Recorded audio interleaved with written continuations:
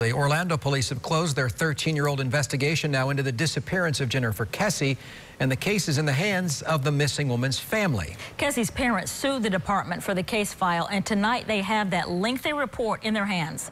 Channel 9's Shannon Butler broke the story this morning. Shannon, here's the thing. We may never know what's in those documents, though. We might not, because as part of this deal, the documents are not being made public. But if the private investigator hired by the Kesse family either finds her or a suspect, they will hand that information not over to Orlando police. Instead, the FBI, who will take it from there.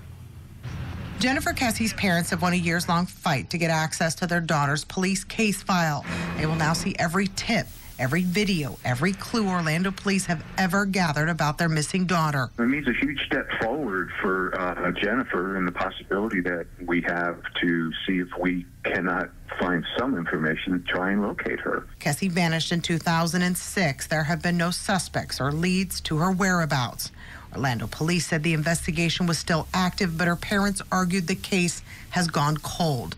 This settlement just signed will have Orlando police turning over all of their files and walking away from the mystery. The settlement terms reading, quote, petitioners hereby request that the City of Orlando Police Department cease their active criminal investigation.